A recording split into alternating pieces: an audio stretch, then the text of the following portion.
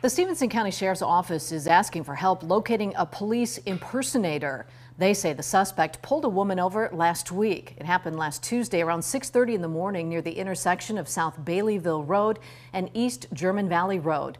The woman was told she was stopped for almost speeding.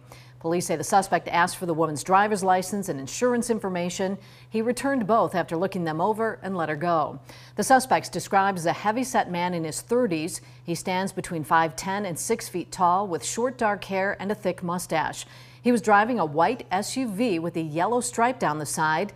The SUV was outfitted with a black brush bar and light bar on the roof. If you have any information, call the Stephenson County Sheriff's Office or State Line Area Crime Stoppers.